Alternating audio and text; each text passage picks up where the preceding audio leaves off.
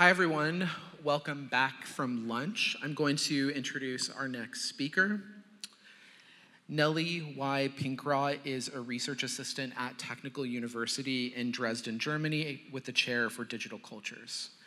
She is interested in Black studies, media and technology, poetics and politics, critical pedagogy and practice, and speaks, writes, and workshops for magazines, organizations, and institutions. Her doctoral thesis about Édouard Glissant, Histories of Technology and Cybernetics, is finished at Leuphana University Lüneburg, where she is associated with the Center for Digital Cultures and an alumni of the research training group Cultures of Critique. Nelly is a senior fellow with Humanity in Action, part of the German Forum Anti-Racism Media Studies, and member of the Gender Media Affect Network. And I'd just like to say, Nelly's the only person today that this is the first time I'm actually meeting Nelly, and I've really wanted this encounter to happen for years, because when I was a PhD student, I wrote my dissertation on Glissant's theory of opacity in relationship to biometric facial recognition more than 10 years ago. And it's just really wonderful to be able to connect with someone that's also engaged with Glissant's thinking in relationship to computation and cybernetics. So please, everyone, give a warm welcome to Nelly.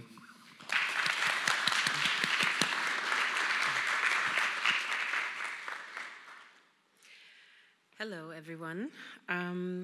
Zach, thank you so much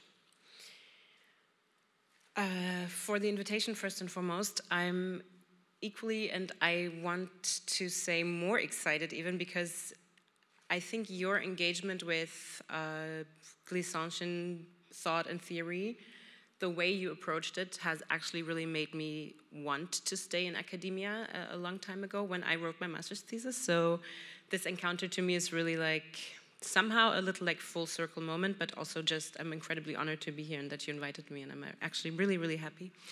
Thank you so much. And then, of course, yes, thank you to the museum, to Jorinde, to Jord, where is he? Ah, there. Thank you for making this possible. I got up at 3:30 in the morning today, and I was brought here, and I would do it again, although it was awful. But yeah, I'm really happy to be here. Thank you. Okay, so Zach already said a little bit about my dissertation, which I'm writing about Édouard Glissant and Histories of Technology. That's right, and I think I will give you a little like glimpse into it today, with like a special attendance or focus on, of course, the themes. And I think after now you provided me with your introductory remarks, that there will be some pretty interesting resonance as well, I hope. Lastly, I don't have any visuals at all. And by the end of the talk, hopefully, you all will understand why, and also what I've tried to do here. There's a purpose behind it, so it's not that I'm just lazy. Right, so let's begin. When I ask my students, my parents or friends, you know, when I read the MIT annual list of the 10 breakthrough technologies of the year, the answer to what we understand technology to be often mirrors a Silicon Valley propagation of the concept promoting innovation and progress, developing systems and devices to enhance, to make money, to make a name for oneself in the tech world, and so on. Technology in that sense is, of course, somehow connected to the human. Machines, gadgets, electronics, computers, or AI, they are all developed by humans. They might assist humans. They structure society in our everyday life. That's all the things that we know. And as some transhumanists might have it, certainly technologies endanger the human species. The idea of the technological singularity has become all too familiar in recent years. Technology is then, in that understanding, other than human as well. It is tangible, physical, and singular, and I want to offer something else today.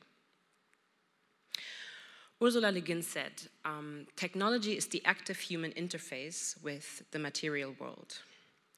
It's technology how a society copes with physical reality, but the word is constantly misused to mean only the enormously complex and specialized technologies of the past few decades, supported by massive exploitation both of natural and human resources, as we all know. This is not an acceptable use of the word, Ursula Le Guin says. Technology and high-tech are not synonymous, and a technology that isn't high isn't necessarily low in any meaningful sense. I'm quoting another person that is deeply inspiring to me, the poet and musician and a lot of different things, political activist Saul Williams. A video of a conversation he had at an event a couple of weeks back surfaced on my Instagram wall, and I watched it, and as often with Saul Williams content, I was really engaged with it, and I think at least, 20 people sent it to me then afterwards, because he said something that I have been saying, I think, in a couple of talks, and that I have been arguing for, and so I want to quote him. And this could have been the only thing that I showed you today as a visual, but I'm reading it now because I'm not showing any visuals, as I said. When we look at modern devices, as long as they are dependent on those unnamed workforces in the Congo and all of these resources, I'm not impressed with that as technology, because technology is supposed to move us forward. And so the technology that we represent through poetry, through coding, through language, it can be ignored, it can be slept on, it can be renamed slam, it can be renamed spoken word. You can call it whatever the fuck you want, but there is purpose in our technologies, in the technologies that we represent, and the art that we have to offer.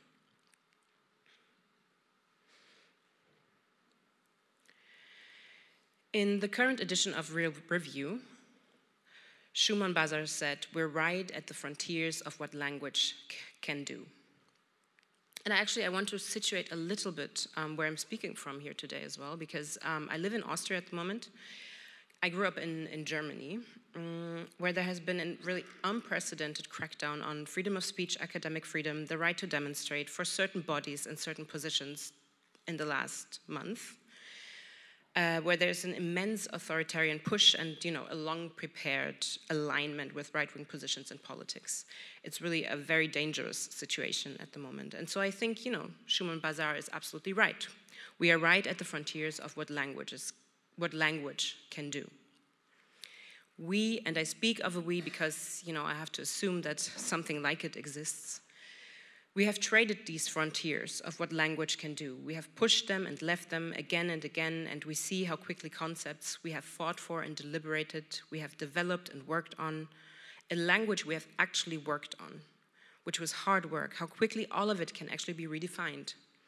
In our endeavors, anti-colonial, decolonial, or otherwise, we set out to redefining and rearticulating, even redeeming narratives, words, stories that ought to adjust the countless injustices of past and present.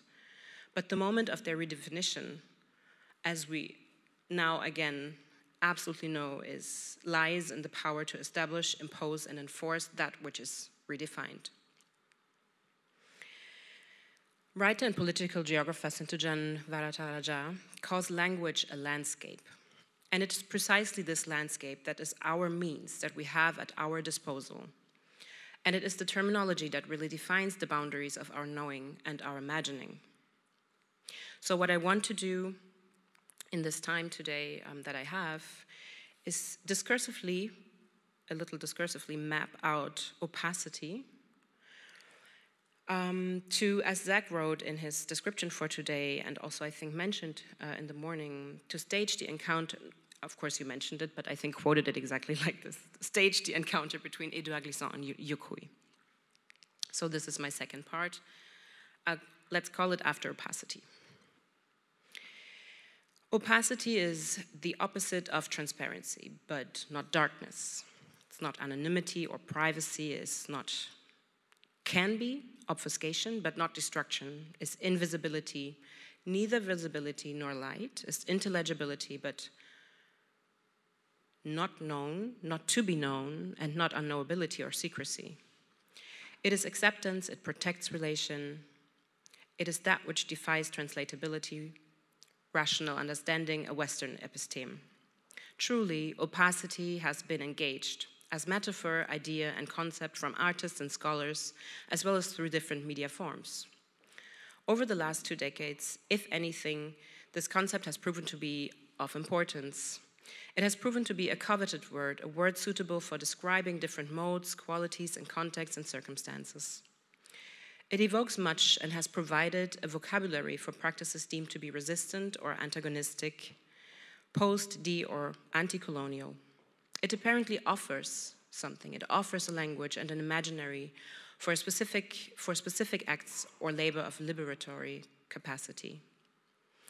By virtue of its own applicability, opacity has become a strategy of resistance, a language as and of resistant practice, just as Édouard Glissant, of whom you have heard today, of course, already, has conceptualized and exemplified it throughout the entirety of his monumental work. Glissant wrote, as many before me have noted, defying genres, from poetry collections, novels, plays, and essays, political essays, and philosophical, like theoretical texts. I think he had a bit of a problem with how we define to be theory. In 1969, Glissant formulated the now prominent right to opacity for the first time. But even before this proclamation, and well after, he positioned opacity manifold. Theoretically, as a form of epistemic resistance to the projection of Western thought. The projection of Western thought was a quote. Its rationality and obliterating provincialism, a projection that disseminates and innate. Again, the sentence was crude. Theoretically, as a form of epistemic resistance to the projection of Western thought, its rationality and obliterating provincialism, a projection that disseminates in an innate injustice. Okay, now I understood it myself. Glissant has always been and remained committed to a materiality of language, the work that it does, as Ray Cho has framed it, which could also be phrased as, the role that language plays or the functions it performs. Glissant thus also practiced opacity in and through language. His thought was still never detached from the materiality of the conditions of everyday life. Rather, his unequivocal involvement in anti-colonial movements, Martinique's and other independent struggles, and the political per se, was part of that materiality. If anything, his work has complicated notions such as materiality or history, among others, precisely because he thought from the point of the specificity of Martinique, the archipelago creolization, that which could have been considered provincial in the context of and for the whole world. The whole world is also, a concept by Édouard Glissant that he, I think, first introduced in a novel that was called Mahagoni in 1987. And I mean, this is a side note a little bit, but it's an interesting one, I think. So in Haitian Creole, and also in Martinican Creole, and Antillean Islands, the term tout monde means everybody, so tout monde, or whole world. So Glissant wrote in French, of course. Whole world is what it was translated to. Designates an entirety or like even a totality, which is also what Glissant writes about a lot. So just a side note. So thus, opacity can be the clarity that occurs in the dark, which is a quote by Néal Aller, as much as the hapticality or like the structure of a piece of paper where the ink touches this paper. It refers to the facilities of the environment, for example, the impenetrability of the hinterlands in Haiti or other Caribbean islands, the forests, which became the condition of possibility of marronage as both an action and a practice, and following that, an imaginary. I'm quoting Glissant. The forest is the last vestige of myth in its present literary manifestation. In its impenetrable nature, history feeds our desire. The forest of the maroon was thus the first obstacle the slave opposed to the transparency of the planter. No way forward in the trees. Opacity refers to the nature of all relations in the world, therefore also the self and the other, to their constitution through language, as itself a construct and at the same time the only tool to grasp and then reflect on given constitution. In his account of the Haitian Revolution, the historian Julius Scott gave us an image of this era, an incredible, really incredible historical study. I recommend you all read it. That has not like that been in the focus of attention before. It's called The Common Wind, Afro-American Currents in the Age of the Haitian Revolution. It's a brilliant title, really, and I'm quoting Marcus Redeker from the foreword. Julie Scott is attending to the unknown mode of conveying intelligence amongst Negroes. It is the secret communication networks of the enslaved people, the question of how information traveled between geographies and people that had no rights, possibilities, or means to certain or almost all information. It is the communication networks of the era of the Haitian Revolution that are embodied in this expression of the common wind. In 1961, Glissant wrote a play about the Haitian Revolution, which is called Monsieur Toussaint, in which the convergence of languages as worlds, always already related and conditioning each other's conditions of existence, is what he is concerned with. About the plantation system, Glissant has written countless times in almost all of his texts somehow, and the era of the transatlantic slave trade. But in Caribbean Discourse, he writes, and I want to quote this: "Since speech was forbidden, slaves camouflaged the word under the provocative intensity of the scream. No one could translate the meaning of what seemed to be nothing but a shout. It was taken to be nothing but the call of a wild animal.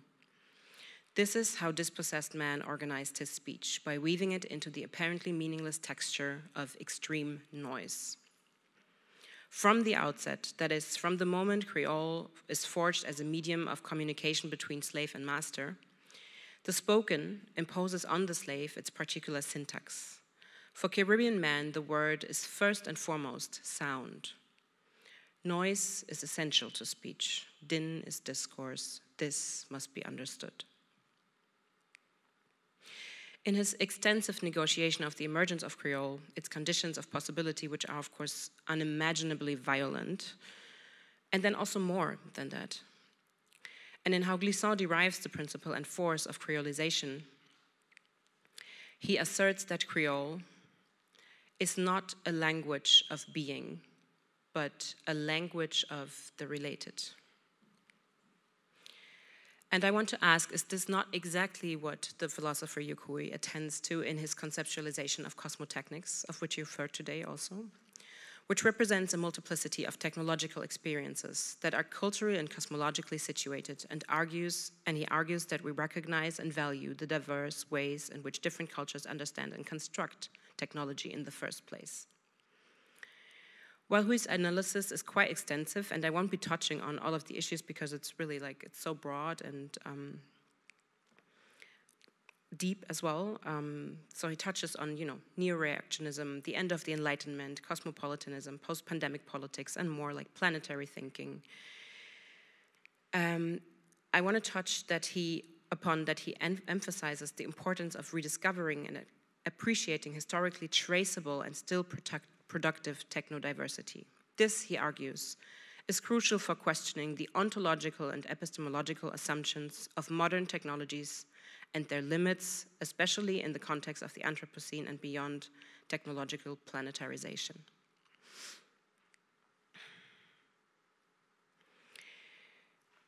The particular interest in and engagement with the concept of opacity, especially from film and media studies, and related fields, of course, is a reflection of the media technical condition of the last 2 decades. Many of the adoptions of opacity emerged in response to a very particular understanding of transparency, which is an equally stretched and recurring term that mostly refers to its epistemological and ethical implications. The semantic structure of transparency reveals many of its functions.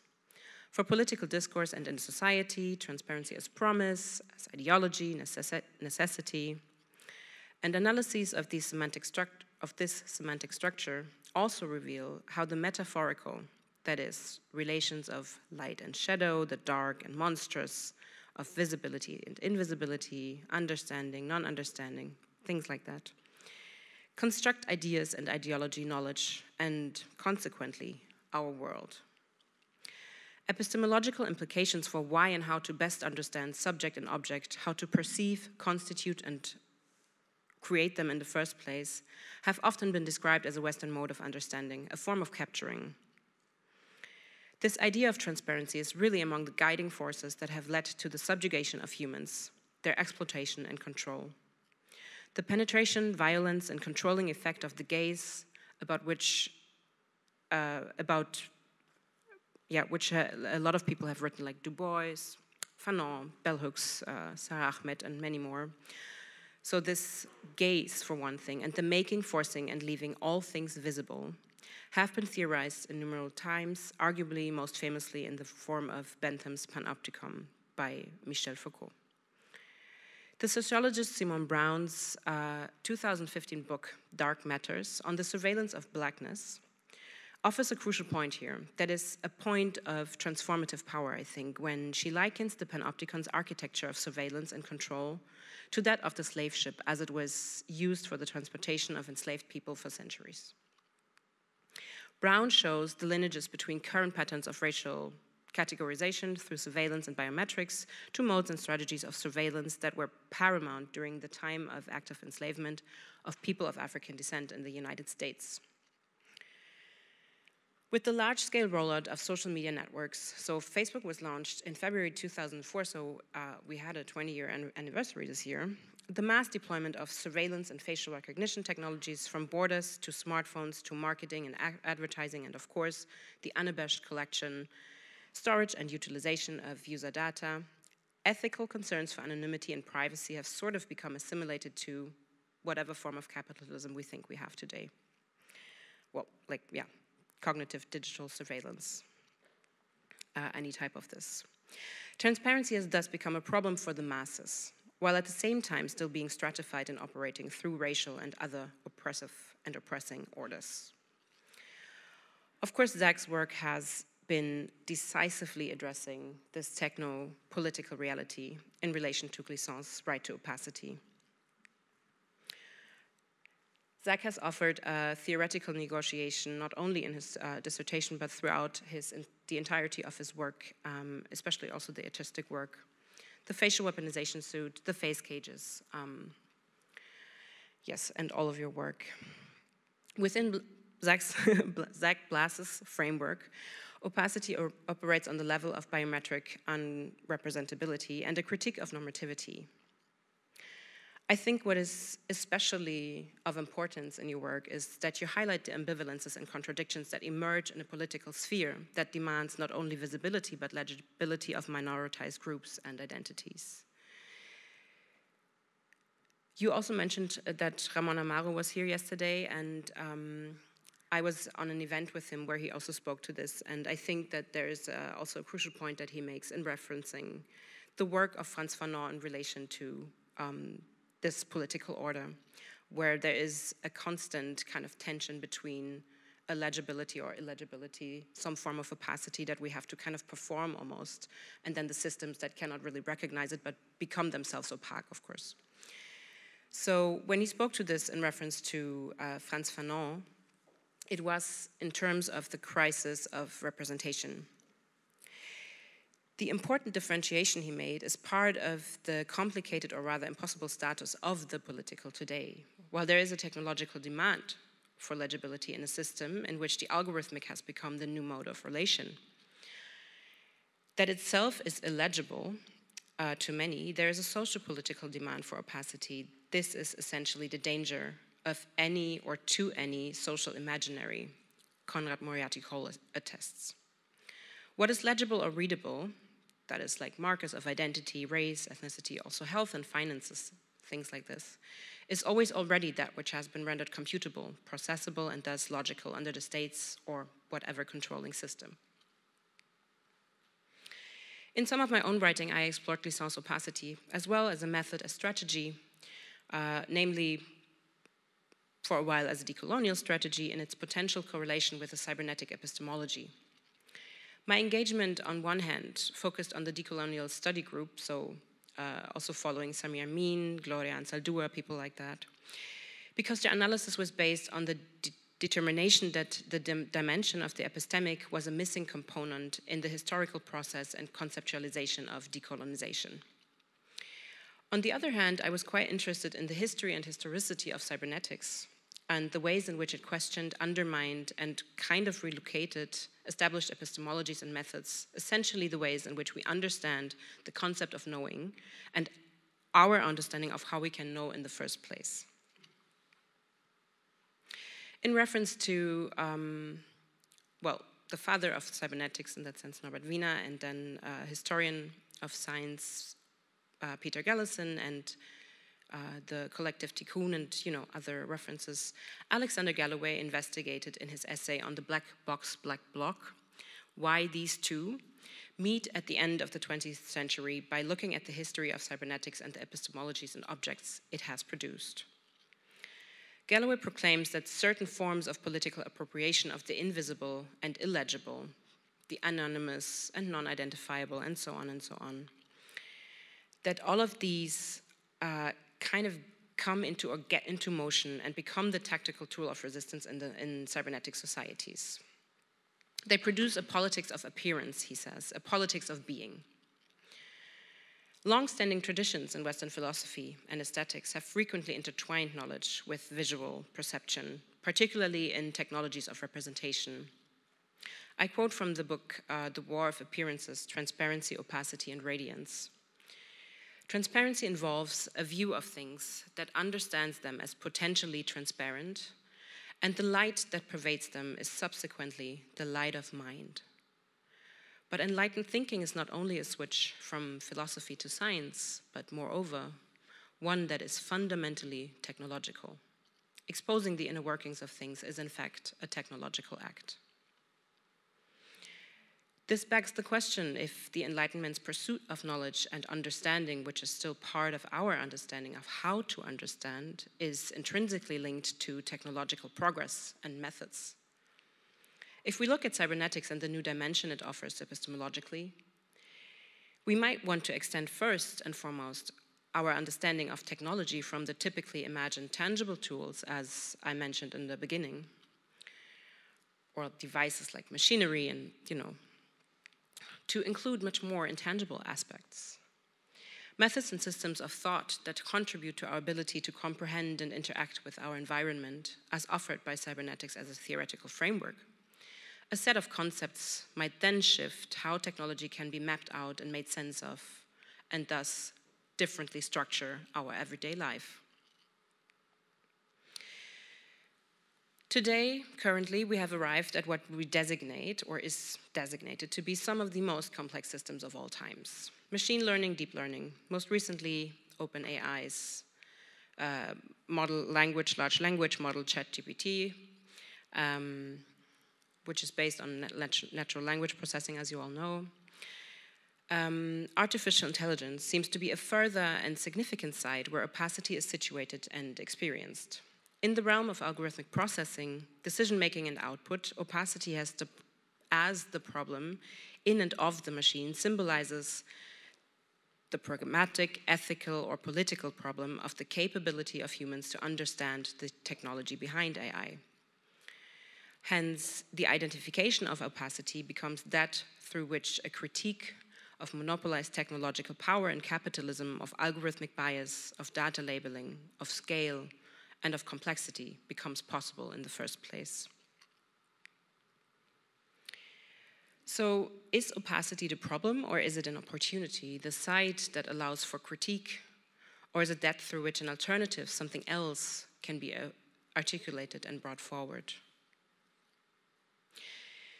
Where I find a true encounter between Glissant's poetics, here only briefly hinted at through opacity, and today's technologically saturated world, I think, is precisely in his profound investigation of the totality of languages.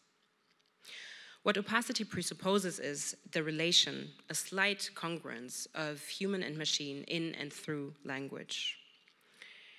After countless adaptations and interpretations of this concept, the idea of opacity also as enabling, as like a tool that enables something, right? Enabling a specific language, a specific imaginary, a specific idea of other things. And by that being this like very versatile, almost generic term with the capacity of being used in so many different contexts and functions, there is of course a danger it does exhaust at some point. Yet, it offers incredible entanglement. And this is what is indicative of, and what Glissant articulated in a conversation that he had with Alexandre Le Pont, as follows. He says, "The universal has no language." The universal has no language. There is no universal language, neither human nor machinic or otherwise. Glissant says, language is thus a constitutive force only in its relation to other languages. And this, I think, serves as an entry point to a renewed understanding of technology, to make sense of more parts of its history. I'm not saying to renew its history or anything, but to make sense of more parts of its history and to truly establish imaginaries otherwise. And I'm not going to end on this like generic phrase, this like let's imagine otherwise, but I want to actually offer some kind of imagination by telling you a story. And I have to move a little bit. I'm at the last part, so it should be. I'm sitting down because it's a children's story. Oops. Okay.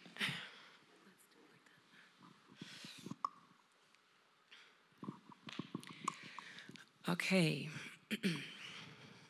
Well, enjoy. Okay, my daughter and I borrowed a book from the library, which she had, discovered. It's a German children's book, which was written by a German comedian. And the book is called Was macht Poop?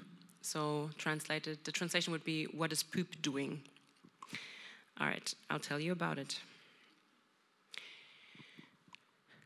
Poop is a small creature appearing on the first page to ask another small creature where they belong. This other creature is called Plop and tells Poop it belongs to the dropping water tap. It tells Poop that Poop has to find its home, its purpose, somewhere in the world. So Poop goes on a journey, and it meets Ta, Tu, Ta, and Ta, who are the sounds of sirens on an ambulance. Ta, Tu, Ta, and Ta.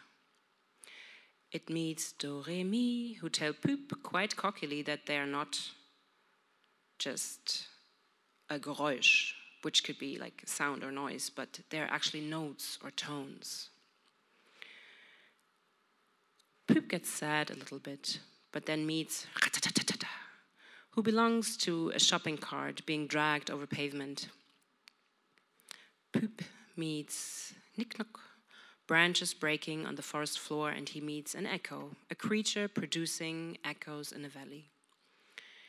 A small child steps to the edge of this valley and shouts, "Hallo!" And so the echo goes, "Hallo, hallo, hallo." And it invites Poop to follow suit and see if Poop belongs here, maybe. And the echo explains and goes, "Hooray!" and says, "Be the echo, do it, Poop." And Poop goes, "Poop." They repeat this 3 times until they realize Poop apparently is not an echo. He can't repeat what others say. So finally, Poop stumbles across a child in a backyard, trying for the hundreds of times to whistle. And Poop realizes that this is the calling.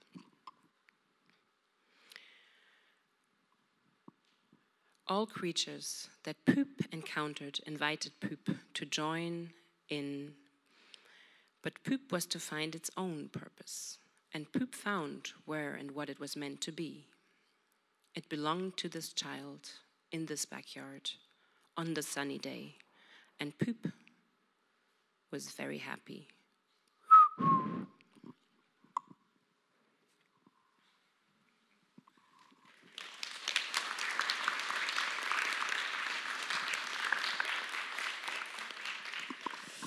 Okay, so this is the very last, very short part of the presentation.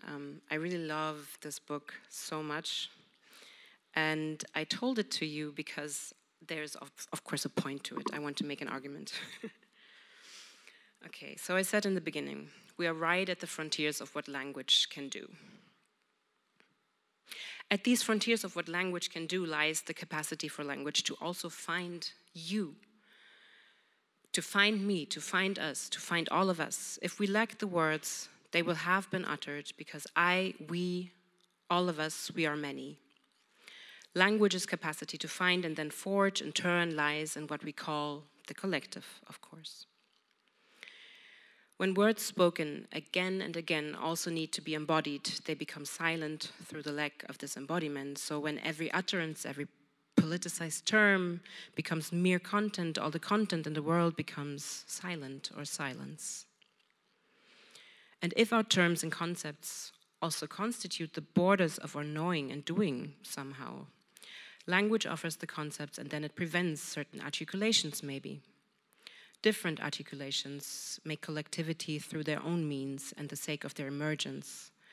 They emerge in emergency, in circumstances of crisis, of pressure to find precisely these articulations. As Binia Damchak describes in her book, Yesterday, Tomorrow, it's a book about the times of revolution, the Communist Party in the 20th century of Europe. Bini writes, "The new language drives towards the possibility of another experience. This language of liberation is liberating because in naming injustice, it blasts it out of the status of the self-evident and unquestionable, and at the same time, with the possibility of its communication, it establishes the possibility of collectivity. Injustice is suffered collectively, and it can be fought collectively. In the language of class struggle, the class forms itself, and fighting, it can anticipate in it the possibility of its own abolition." So it is the following question that I want to pose. What is it that we understand technology to be? How do we understand the infrastructure of technology if we speak of building it? Do we understand language to be one with it, congruent? Is language not all of these? Tools, machines, systems, device? Is it not material, physical, and embodied? Of course, I'm making a kind of old argument here, but I'm also trying to perform what I'm implying, right? So I'm trying to articulate something through concepts that limit. Its possibilities lie in a mode of a different articulation, a stretching of the power of our imagination and capacities to act on them, to embody what is uttered collectively. Thank you.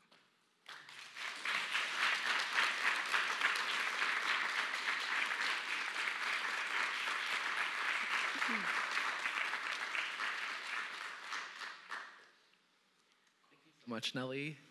I might have what maybe, I don't know if this will seem like an odd question to you, but it's where I kept finding myself when I was listening to you, and it has to do with the lure of concepts, and also the way in which concepts or philosophical ideas travel. And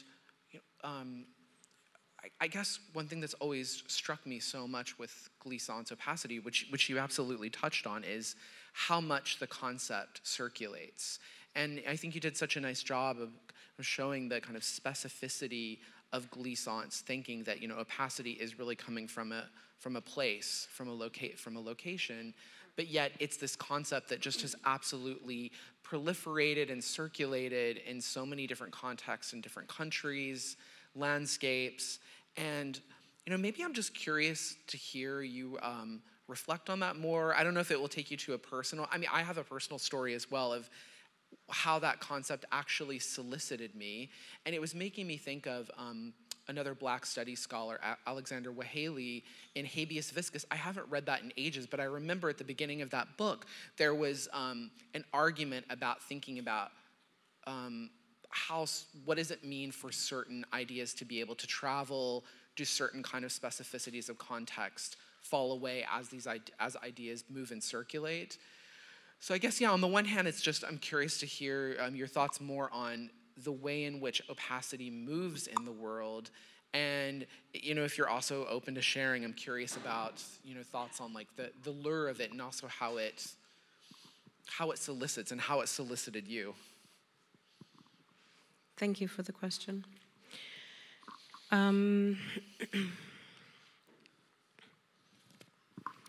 don't even know where to start, actually. I have so much to say. No, yeah. Well, I think to start maybe with also why we're here. I said somewhere in the talk that I think there is a certain kind of proliferation of engagement, actually, with this particular concept, really because of a media technological condition, which had to do with the term of transparency also, and how that came up and kind of surfaced again as a very, I don't know, major, like stratifying concept that, you know, informed a lot of different kinds of engagements with, you know, media and technology, digital media and technology. And I think that is quite interesting also because Glissant has his own concept of transparency. And so a lot of the times, you know, the concept is taken from mostly the Poetics of Relation, because in there is the very particular formulation of the right to opacity, which, as you know, and I mean, I said this also, but he formulated it first at a conference in 1969 in Mexico. So that's like way later when he wrote it down in the book. And he says, I claim the right to opacity. And then people engage with it from that book and pit it against, you know, a concept of transparency that has to do with a current world situation. But in Poetics of Relation, but especially throughout the entirety of his work, there is a conception of transparency. There is something that he calls transparence, right? It's not only an aesthetic category, I would say, because opacity is often first, at least, I guess, negotiated in an aesthetic way, which makes a lot of sense, and then from there goes to other realms, maybe. But the concept of transparency in Glissant is rarely actually then engaged, which to me is very interesting because it's in there and it belongs to it, right? So there is something, because, I mean, I think one of the most important things about his work is that there's never an either or, right? There's never binary, and you can easily say these things, but it's just not there in Glissant. Because there is, of course, he says, there is a transparency that was kind of forged from, you know, Western modernity, and that is also something that is not just like one thing, because it's also, it has an evolutionary quality because we're here because of it, right? So we have to make sense of that, like somehow. So there is other transparencies, and there is a transparency that he tries to conceptualize in relation to opacity, but also in relation to like the whole theory of relation, of course. So maybe that's like, for one thing. Then also opacity exists from the beginning of when he starts writing like poetry. In his earliest poetry, it's like the French word dru, which means like thick, I guess. Neal Aller has written about this. It's, you know, it concerns, for example, texture of a plant. And that's also why I spoke about the texture of the paper when ink, you know, touches the paper, stuff like that, because opacity is, of course, also, I mean, it's not only a concept in terms of like an abstraction of something, but it's, I think, first in his poetry, something very, very tangible, and then also in all of his, like, I mean, he wrote so many novels and everything, and it's in there in how he writes, it's in there in his characters, it's in there. So there's so many different types of it. And so I think the engagement with opacity also is just like endless. And especially, you know, in the arts, there has been a lot, like the, I don't know, the Autolus group, Nervus Rerum film, there's a wonderful essay about the film and how they engage with, I guess they call it cinematic opacity. So, which has a lot to do, I guess, with, it's not only like a refusal to represent something or something, but to acknowledge that it's not representable and it's fine, you know, and then you have to kind of find another way to do the work you want to do or whatever. But yeah, so, you know, I could talk about this for a very long time. There's really a lot to say about it, but it's everywhere, this concept. The time is flying. Yes, I know. I think maybe we have time for 2 questions. It would let's open it up to the audience if you have questions for Nelly. Wonderful. Here, oh, you got it. Okay.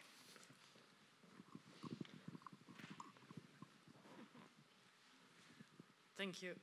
It's actually a bit following what you just mentioned for the answer, and also you mentioned briefly about language, how it changes and all, but it reminds me also James Joyce at the same time, that I don't know exactly his words, but in general it was that language for him was actually the barrier, was the source of limits, because each separate words are actually have a proper meaning, but in some languages these words are actually similar, and then he literally in many of his books then use at least 11 languages to be so accurate in what he says, because the language has its limits already. And that kind of, it comes back in my mind with what you just mentioned also, of like, okay, is the language the barrier, or is the usage of language between? Yes, thank you. I think, what I'm hinting at here, and it was not a talk like very specifically talking about like machinic language, for example, but, machinic language is language. And I'm hinting, of course, at how we think about that and construct it and so on, and how then we can think about how it constructs us and what we can make of it, and how we kind of, can escape maybe certain kinds of,